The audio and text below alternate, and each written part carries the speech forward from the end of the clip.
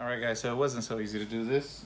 It wasn't so bad. I'll link a link in the description on which lights I bought. I bought them from Amazon, and then I had to buy some the license plate hardware kit from AutoZone, which that's what I used to mount it down. I'll show you why in a sec. It was kind of difficult for me to get one of the lights in. The other one was pretty simple, but for some reason one of the bolts wasn't working, and then the nut got stuck on it. I had to cut it off, get a new bolt, and it was a pain. So I'm just going to try to explain this to you. So if you do buy this kit, you avoid doing what I did. All right, so let's get into it. All right, guys, so basically with this kit, you get a couple of things. You're gonna get, of course, the two lights, and then it does come with its own fastener, which, let me pull up this one because this one's a lot easier. I do have my motors unplugged. That's why I'm able to run and down my light. Your motor plug is right here. You'll see it plugged in. It comes to the light. So you definitely do need to unplug that. If not, these lights will not go up like this. I'm doing right now. Now, so the light comes with this. Comes with the connecting. The wire comes with it already plugged in. What I did was I just cut my original light off, and I literally just soldered it on. As you can see, you can see down here, I have a bunch of washers, and it does come with this piece, which kind of mounts around the back of the light, right back here. Let me get a light for you guys. So it mounts to the back of the light. It goes around the back, and then there's a bolt that's sticking out on the back of the lamp on the bottom that usually you just tighten up with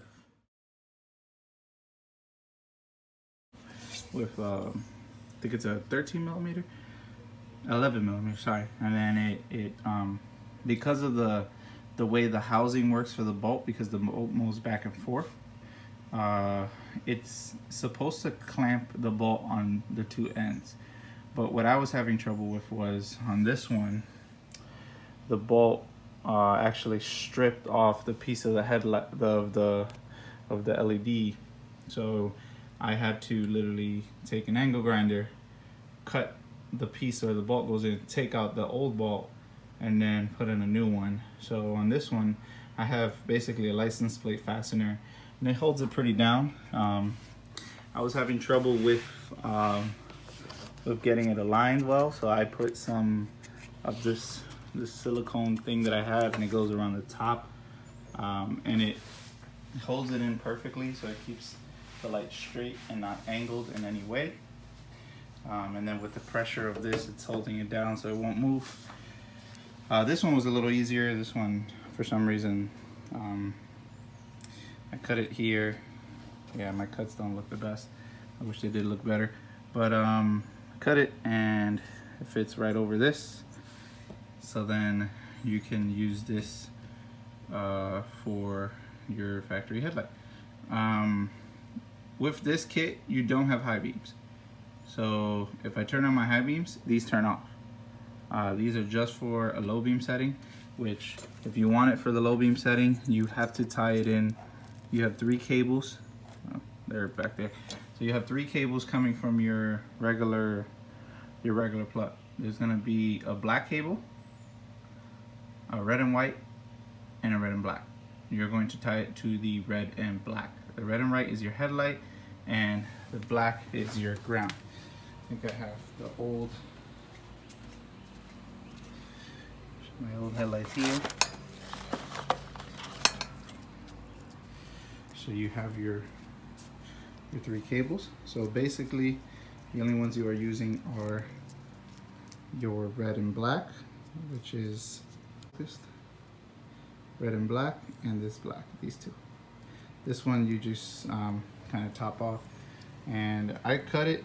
You don't have to. You can literally just crimp it to one of these. That way you don't have to go back.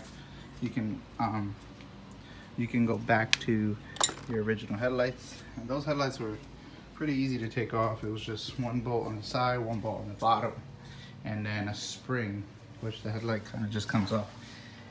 If you want to do this and make it reversible, because I know in some states it's kind of illegal to have these, and I don't think it's legal in my state either way, but I still have them anyways.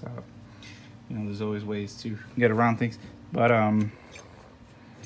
basically, if you want to have this reversible, I would suggest not cutting this and just running the light without this.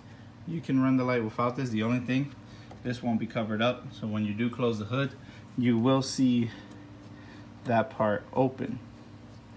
As when I measured this, I used my fingers. I have 2 and then 2. But yeah, I mean, it works really well, and it looks really bright at night. I really like the way it looked. I think next thing what I'm gonna do, I might try to bend this down a little bit to make it look like an angry eye. I see a lot of people doing that. It looks pretty cool. But yeah, I mean, oh, and also, there might be like a rubber piece right here. You take that off, and then you'll have this hole, but this hole will be really small there. So you just basically just drill it out, make it bigger, and then put the bolt through, get the nut on the other side, tighten it up. What I did was I tapped mine, so I drilled this to the same size as the bolt, and then I had a tap and die set, so I just tapped that bolt, and then I just ran it through with my wrenches, and then it's tightened up to the frame. I still have a bolt on the other side just for safety, and it has like about, I think I put 5 washers on it, and I got it to this height. If you want to use more, that's up to you. You might have to run a longer bolt though. The bolt for the bracket is different from the bolt that bolts onto the light. So this is a bracket that just goes on, and then there's a bracket for the light. So when you see the kit, you'll see in the pictures it has the 2 different bolts for that, and to be able to run that. It does angle, which that's why I like this bracket. I can angle it forward, down, and back. So right now I kind of have my lights angling down since my car is running really low. My lights don't blind anybody because they're kind of low. You still see them from a distance and they still blind you, but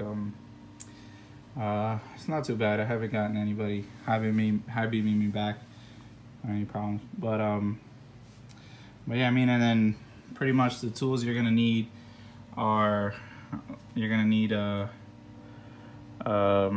drill set. You're gonna need a drill, of course. You're gonna need some washers. The kit already comes with the bolts and all the hardware you need. So, and then you'll need the different sizes. I think a 14 and an 11. That's what it was, yeah. 14 and 11, those 2 only. But yeah, that's pretty much it. I really suggest running these for Miata users. Unless you want to run the original lights, I'll just get some reflector. I know the Jeep lights fit on this because it's a 7-inch diameter, so you can run the same lights as a Jeep Wrangler and stuff like that. But I like this better, so makes the car look kind of sleepy, which is kind of cool. But yeah, other than that, my eBay exhaust is still holding up. Haven't had a problem with it. I do have some rubbing on the bottom, rubbing issues for the exhaust, so I have to kind of fix that. And yeah, I'm gonna be cleaning this engine bay pretty soon, and I'm gonna try to get it up. I don't really want to spend money on this motor. I do have my pulley down there my crankshaft pulley is wobbly, so I do need to change that. I get a lot of noise from that. But other than that, I'm pretty much gonna leave this engine the way it is because I want to get the 1.8, put it in here, and have that whole drivetrain. But yeah, I might be cleaning some of this wiring up. Maybe I'll do a wire tuck video. If you guys give me some likes, I'll do a wire tuck video. Never done one before, but hey, it's a learning process. We'll do it together. All right, man. So thank you so much. Like, subscribe, comment, whatever you want, whatever you want to see, let me know. I'll try my best to get it through and keep going. Thank you.